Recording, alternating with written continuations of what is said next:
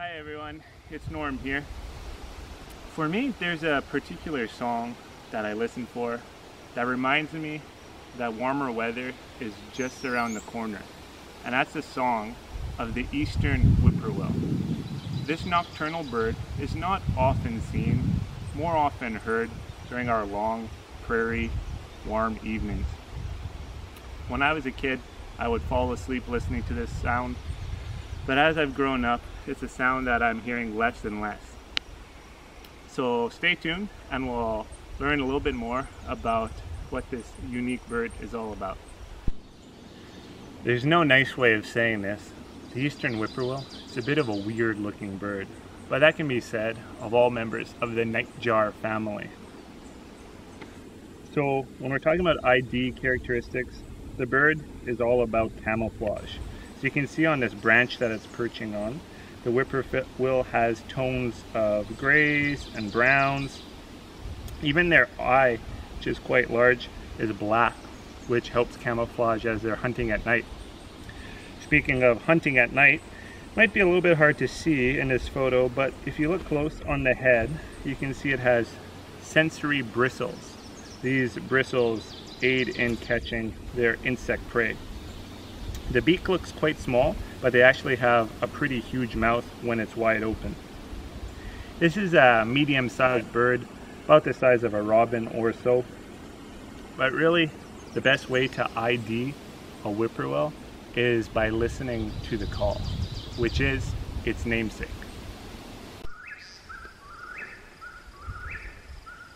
So I hope you guys can hear the whippoorwill in the background here. I know you probably can't see much.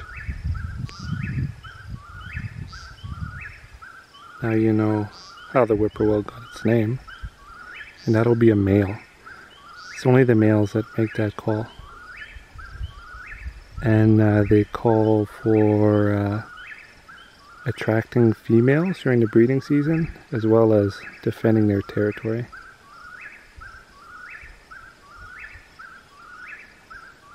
And I've read that these whippoorwill can actually call for over an hour straight.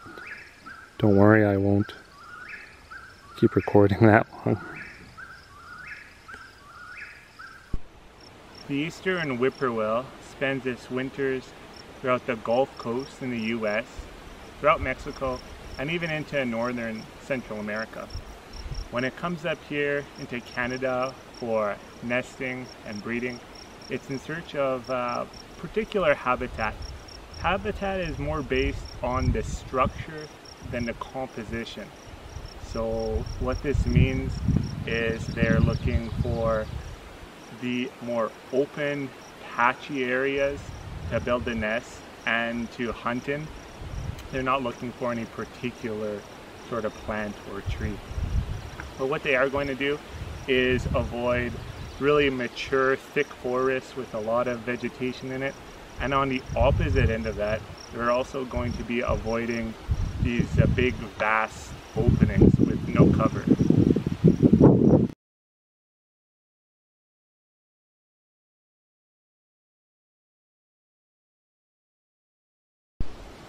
The eastern whippoorwill has some pretty interesting habits when it comes to the nesting process.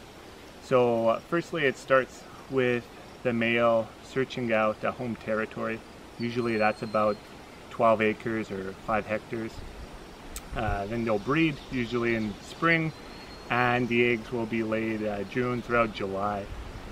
Something that's really interesting with the laying is that the female will time the hatching of the chicks to be approximately 10 days before a full moon. The reason that they do this is because a full moon provides optimal lighting for hunting insects for the adults. Those eggs that are laid directly on the ground, usually on leaf litter, so there's no nest. They again rely on the adults' great camouflage to protect the eggs, and the eggs themselves are creamy colored with a bit of marbled markings, which help to camouflage as well. It takes about 3 weeks for the chicks to hatch, and when they do hatch, the female actually leaves the male to tend to them to himself. So the female will go off and lay a new batch of eggs. So the male has a lot of work cut out for himself actually, because the chicks are quite active and they move around a lot. They do that to make it a little bit harder for predators to find them. Eastern whippoorwill numbers are declining, although it's hard to pinpoint exactly the reason for that. They're a hard bird to study due to the fact that number one, they are a nocturnal bird, and number two, they have that great camouflage. So during the day, you practically have to step on one in order to see it. But we do know a few things. First of all, the annual loss of the Canadian population of eastern whippoorwill is about 3.5%. So that leaves about 70,000 adults in Canada, and here in Manitoba, about 8,000 adults. So reasons that numbers are starting to drop are due to habitat loss, which can be said for most of our species at risk here in southeastern Manitoba.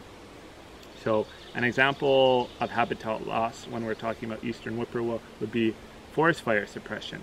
It's a little ironic that I'm talking about that now, because here in Manitoba there are some fires that are out of control, but historically, if we go back the last century or more, we really try to suppress these forest fires, and then what's happened is we have a much more mature forest, which doesn't tend to be good for the eastern whippoorwill. That's just an example of one area of habitat loss. Loss of insect prey is another reason why numbers are dwindling for the whippoorwill. Overuse of pesticides and even variable climate has really had an impact on our insects, and therefore the chain effect has an impact on the whippoorwill.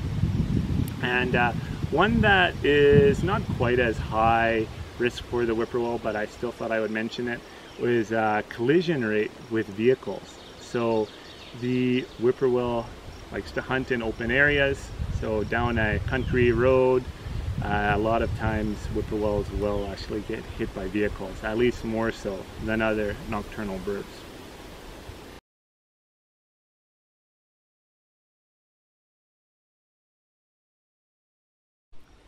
Thanks for tuning in on today's episode. So this summer, remember, keep your ears open and you might be able to hear that beautiful call of the eastern whippoorwill. If you're looking for more information, we've provided a free resource for you guys. We have a species at risk booklet. Has a lot of really pretty pictures of the various species at risk we have here in the Southeast and some more information. You can contact me at sarcommunityliaison@gmail.com. You can also pick these up at the arm of Stuart Burns' office in the front entrance, and that is in Vita. Thanks for watching again.